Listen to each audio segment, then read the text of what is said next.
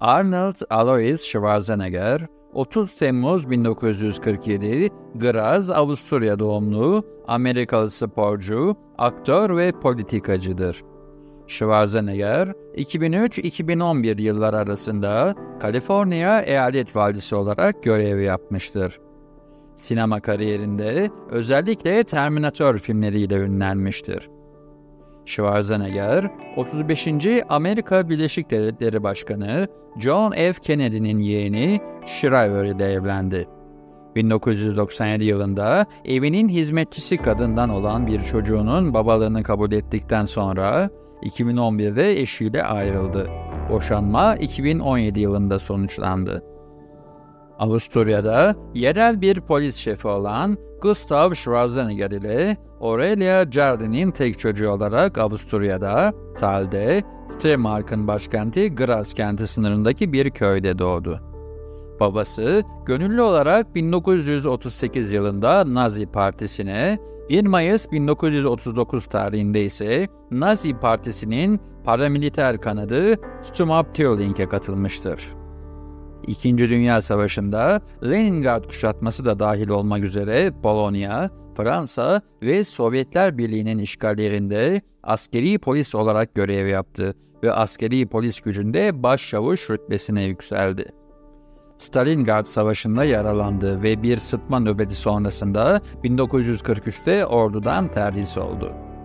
Gustav'ın geçmişi, Schwarzenegger'in vali seçildiği 2003 Kaliforniya valiliği seçimleri sırasında basında geniş ilgi gördü.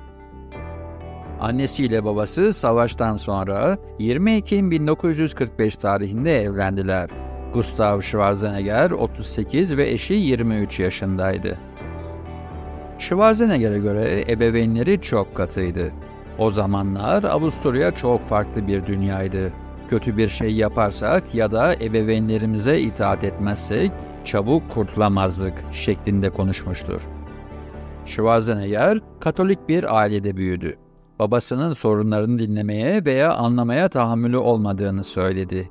Ölene kadar temas halinde olduğu annesiyle iyi bir ilişkisi vardı. Babası 1947 yılında polis kariyerine devam etti.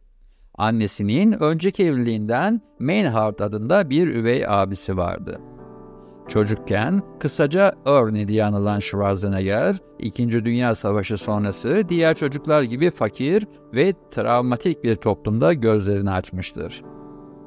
Schwarzenegger'in vücut geliştirme antrenmanlarında vücudunun verdiği olumlu tepki kısa sürede ciddi mesafe kat etmesini sağlamış, dönemin önde gelen sporcu ve antrenörleri tarafından müsabakalara katılması için teşvik edilmiştir. Schwarzenegger'in erkek kardeşi Meinhard, 20 Mayıs 1971'de bir araba kazasında öldü. Schwarzenegger cenazesine katılmadı. Babası Gustav, 13 Aralık 1972'de felç geçirerek öldü. 2004'te Fortune'a verdiği röportajda Schwarzenegger, babasının elinde artık çocuk istismarı olarak adlandırılacak olayı nasıl yaşadığını anlatmıştı.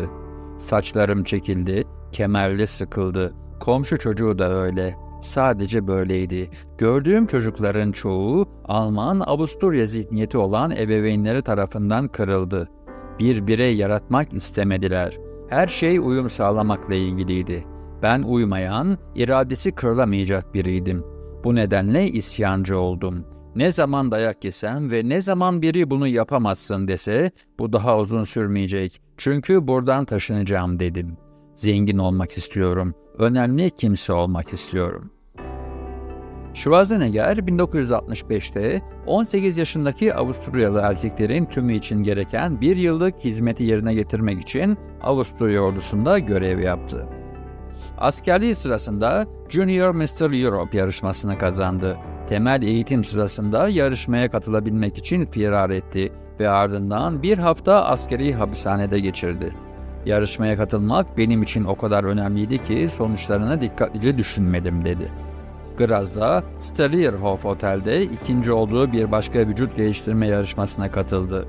Avrupa'nın en iyi yapılı adamı seçildi ve bu da onu vücut geliştirme çevrelerinde ünlü yaptı.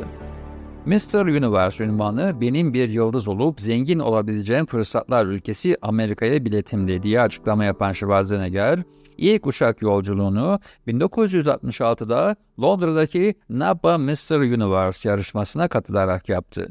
Mr. Universe yarışmasında ikinci oldu. Amerikan galibi Chester Yorkton'un kas tanımına sahip değildi. 1966 yarışmasının jüri üyelerinden Charles Wright Bennett, Schwarzenegger'den etkilendi ve ona koçluk yapmayı teklif etti. Schwarzenegger'in çok az parası olduğu için Bennett onu Londra'daki Forest Gate'deki iki spor salonundan birinin üzerindeki kalabalık aile evinde kalmaya davet etti. Yorkton'un bacak tanımı üstün olarak değerlendirilmişti ve Schwarzenegger, Bennett tarafından tasarlanan bir eğitim programı kapsamında bacaklarındaki kas tanımını ve gücünü geliştirmeye odaklandı. Yine 1966'da Bennett'in evindeyken Schwarzenegger, arkadaşı ve akıl hocası olan çocukluk idolü Ray Park ile tanışma fırsatı buldu. Eğitim işe yaradı ve 1967'de Schwarzenegger ilk kez ünvanı kazanarak 20 yaşında olan en genç Mr. Universe oldu. 3 kez daha ünvanı kazanmaya devam edecekti. Schwarzenegger daha sonra Münih'e uçtu ve burada bir işletme okuluna gitti ve bir sağlık kulübünde çalıştı. 1968'de Londra'ya dönerek bir sonraki Mr. Universe ünvanını kazandı. O zamanlar Münih'teki İngiliz antrenörü ve arkadaşı Roger Field'e sık sık "Ben en büyük aktör olacağım" diyordu. 10 yaşından beri Amerika Birleşik Devletleri'ne taşınmanın hayalini kuran ve vücut geliştirmeyi bunun için bir yol olarak gören Schwarzenegger, Ekim 1968'de 21 yaşındayken çok az İngilizce bildiği halde Amerika Birleşik Devletleri'ne taşınarak hayalini gerçekleştirdi. Orada Joe Weider'ın gözetimi altında Kaliforniya'da Venice, Los Angeles'taki Gold's Gym'de eğitim aldı. Schwarzenegger'in vücut geliştirme antrenmanlarında vücudunun verdiği olumlu tepki kısa sürede ciddi mesafe kat etmesini sağlamış, dönemin önde gelen sporcu ve antrenörleri tarafından müsabakalara katılması için teşvik edilmiştir. 23 yaşında New York'ta ilk Mr. Olympia ünvanını kazandı ve toplam 7 kez bu ünvanı kazanmaya devam edecekti. Göçmenlik hukuku firması Siscanet & Sasser, Schwarzenegger'in vize koşullarındaki ihlaller nedeniyle 1960'ların sonlarında veya 1970'lerin başlarında bir noktada yasa dışı bir göçmen olabileceğini belirtti. 1977'de Schwarzenegger'in otobiyografi ağırlık antrenmanı rehberi Arnold, The Education of a Bodybuilder büyük bir başarıya ulaştı.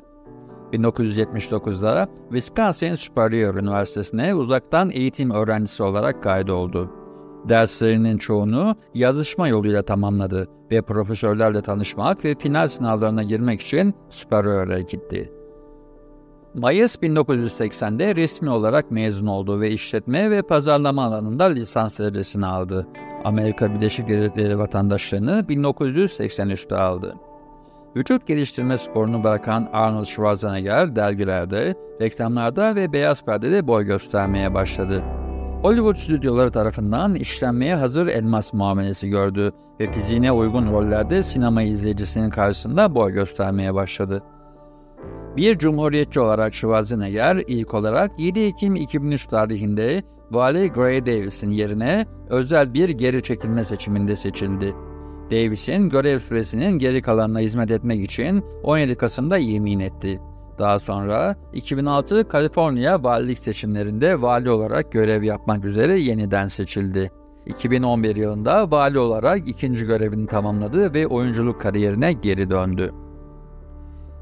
Schwarzenegger oyunculuk kariyerinden yaptığı kişisel serveti nedeniyle yıllık $175.000 valilik maaşını kabul etmedi.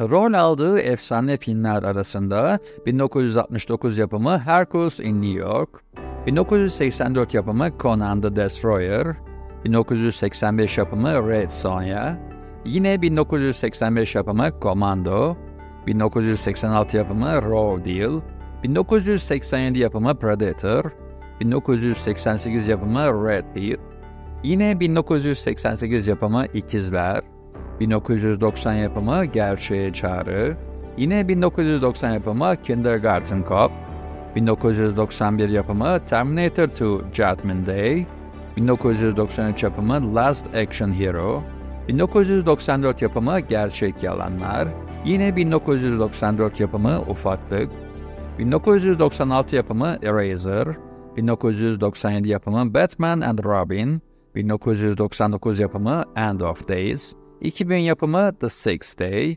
2002 yapımı Collateral Damage, 2003 yapımı Terminator 3 Rise of the Machines, 2010 yapımı Cehennem Melekleri, 2013 yapımı Kaçış Planı ve 2015 yapımı Terminator Genesis bulunmaktadır. Umarız ilki söylediğini diyeceğiniz bilgiler vermişizdir.